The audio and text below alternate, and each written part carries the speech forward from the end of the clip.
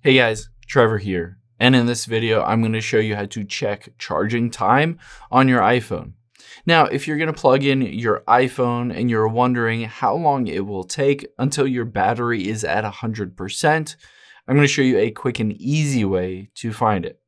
So let's first just open up a web browser here, and we're going to download and install a shortcut into your Shortcuts app.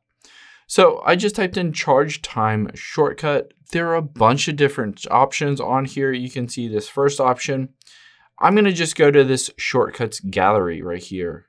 And you'll be able to see there is the get shortcut button in blue. So I'm going to tap get shortcut. You'll see it automatically pops up directly in the Shortcuts app, and I'm going to hit add shortcut. So now that I've done that, of course, you can navigate to the Shortcuts app here and open it up whenever you wanted to check it. All you have to do is tap on it, and you'll see at the very top, it says your phone is at 91%. It will take 17 minutes to charge to 100%.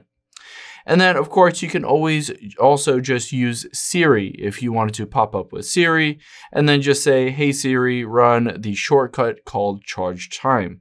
And it will pop up with the specific amount of time, the amount of minutes, hours, whatever it may be, until you're fully charged. I hope this helps. If it did, hit the subscribe button down below. It really helps me out. And I'll catch you on the next one.